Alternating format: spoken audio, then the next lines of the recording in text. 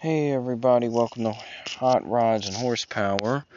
Um, you know, this here is a hot car. It's one of the hottest cars. It's one of the hottest days. Today is going to be 100 degrees. So, being that it's going to be 100 degrees, we're going to touch some of the untouchable cars. This is one of the cars that I wish I owned because you just have bragging rights to own it. We're going to call this, well, it's actually, technically, it is called the Cadillac 16 2003. Okay, so we're gonna go ahead and do this read real quick and keep it moving. All right, so it says, with Bugatti having unveiled for production a near 1,000 brake horsepower monster, and Maybach having put into production a super luxurious limousine, it was going to take something pretty special from Cadillac to really draw the crowds at the 2003 Detroit Motor Show. And you'd be hard pressed to argue that the company didn't pull out all the stops with a 16, because this concept combined the most outrageous aspects of both cars: a huge hyper luxurious body shell and a massively powerful engine in one crazy package. All right, so this car has 16 cylinders. All right, it's really impressive. That's really cool how that side opens up like that. All right. As company chairman Bob Lutz said, the 16 is a modern interpretation of everything that made Cadillac the standard of the world, and can again. It's a reminder of a glorious past as well as a progressive statement. It was no coincidence that the Rolls-Royce had also unveiled its hyper-luxurious Phantom in 2003, a car with which the 16 would have competed directly in the pre-war days of the V6 Cadillacs. This American company was seen as the maker of some of the best cars in the world. But its image had slipped in the late 20th century, and it was viewed as old-fashioned. However, while Rolls-Royce was in much the same position, its Phantom turned this into a virtue, and the Marquis successfully played on its traditional qualities. The 16 wouldn't play the same card. It would feature high-quality materials throughout, but the technology would be cutting edge. All right, so let's look at it. That's the Bruce Wayne right there. But all those high numbers relating to power, torque, and cylinders were just an excuse to grab attention.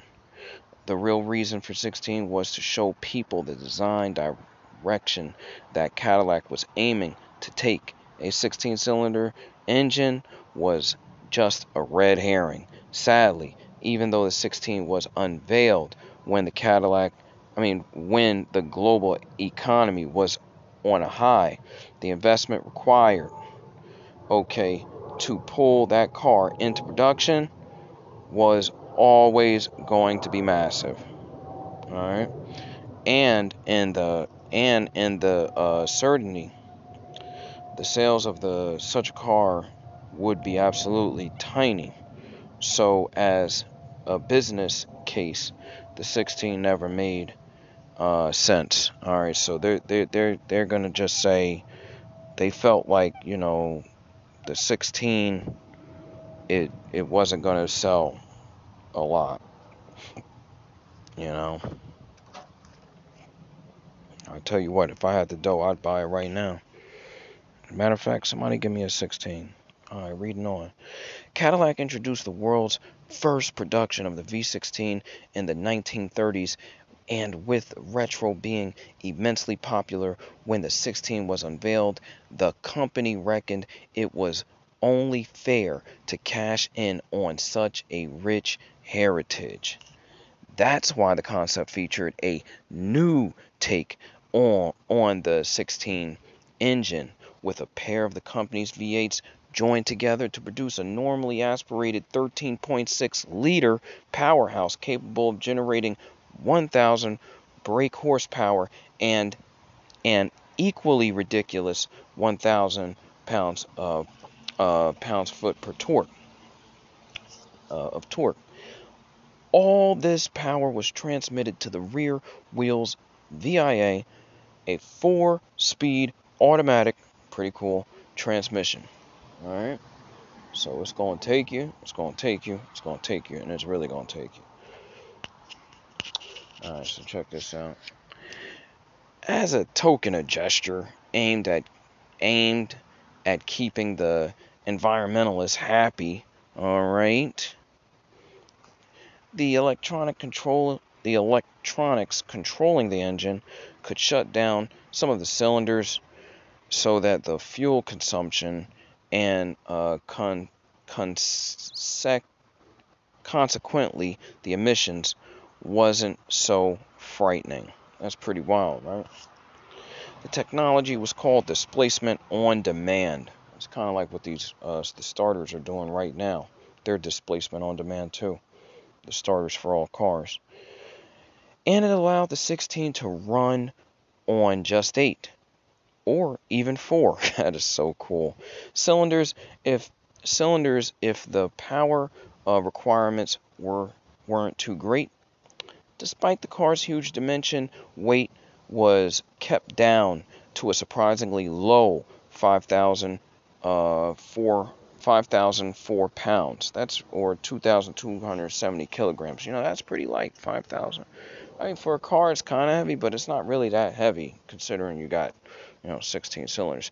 Thanks to aluminum being used for much of the car structure as well as the enormous engine. At a time when 20-inch wheels, were more or less in the limit of the road cars as well as concepts, the 16 managed to go beyond this, Cadillac rims, At each corner of the car, there were huge 24-inch wheels housed in rubber band profile tires, a crazy low profile of 265/40 R24 was used all around. Pretty cool, huh? All right, we're going to read on a little bit. Love the way the hood opens up. It's got to open up that side there, because you got to check them cylinders out. Not really. You own a car like this, you don't work on it. You get people to work on it. This is like owning a special airplane, You don't even take it to the dealer. You have the dealer specialist work on it. But this car should never have to be worked on. But if it does, that's what you do. Alright, now, check this out. This is the design. It says, hold on. Technology, I'm not done yet. The driver had an easy time of things thanks to a very simple dashboard layout, and instead of optic for a glazy digital display, Cadillac went for analog instruments. Now that's interesting, to say the least. Analog instruments, in a V12, but you know what? It's very simplistic, I'll tell you that. Sometimes all of that technology is not, no needed, especially when all of the technology is in the motor. It says middle, and car computers were starting to become a must-have accessory for those who were chauffeured, so the 16 featured terminals for computing while on the move. Okay, so basically it had USB ports, maybe? I'm just guessing. The cabin was filled with exquisite materials from the finest hides of beautiful present wood veneers with plenty of alloy in evidence too. Yes, indeed. Love the design of the interior. Wish I could show you all. Oh my gosh, could you imagine having that? Wow. The 16 interior, okay. The 16 interior was the height of the luxury. With its advanced passenger electronics hidden from view. Oh, when not in use. Now that is so cool, isn't it?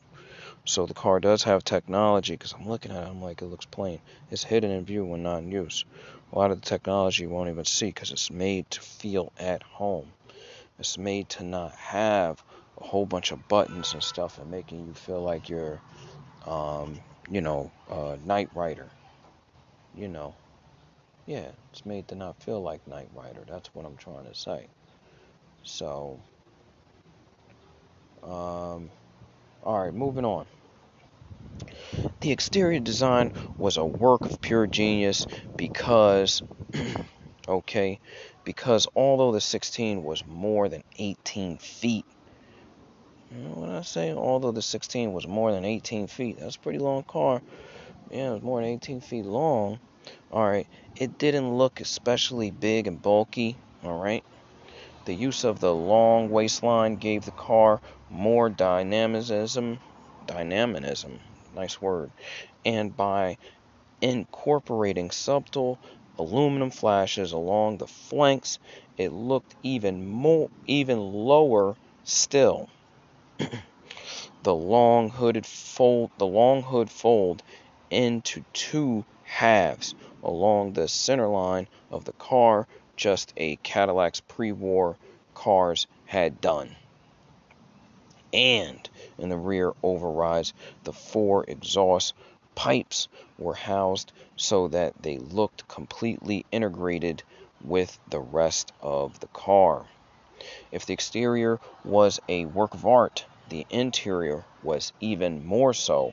The work of Eric Clough was a masterpiece of minimalism at first glance. Everything any however, everything any occupant could ever need was in there. It just appeared when it was wanted. So although you couldn't see them at first glance, which you heard I was kind of fooled, they were computed terminals available along with a beverage bar and workables. Oh boy. And yet, it was possible to stretch out using the whole length of the interior because of the front passenger seat could be reclined to meet up with the rear seat. This was a car for people who expected to be chauffeured. Ooh. All right, so you don't even, yeah, that's what I'm saying. You don't even drive this car. You just,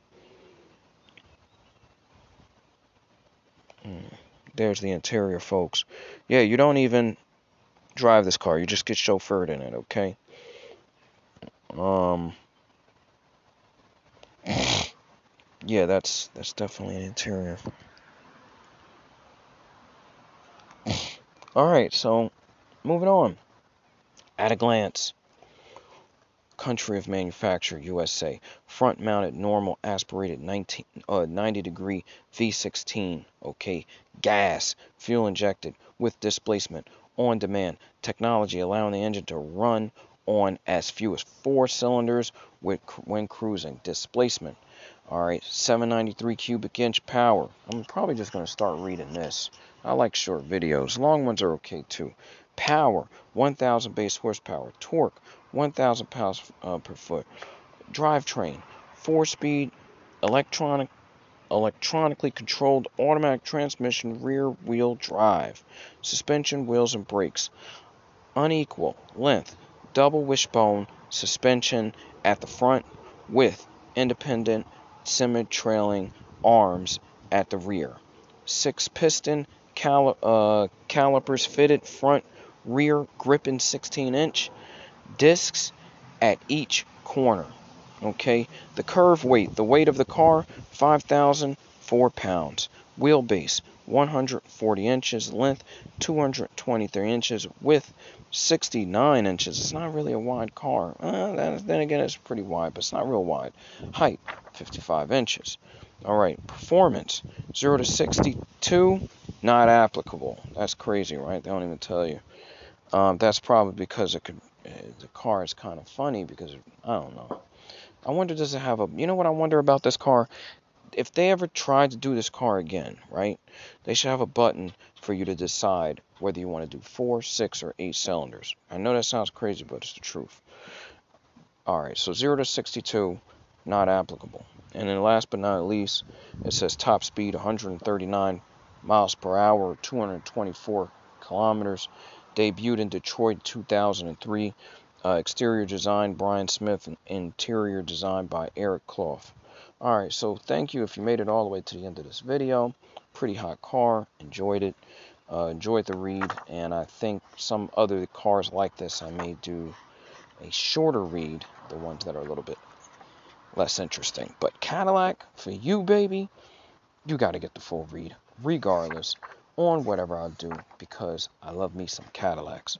Alright, y'all, till next time, please, subscribe if you didn't do it by now.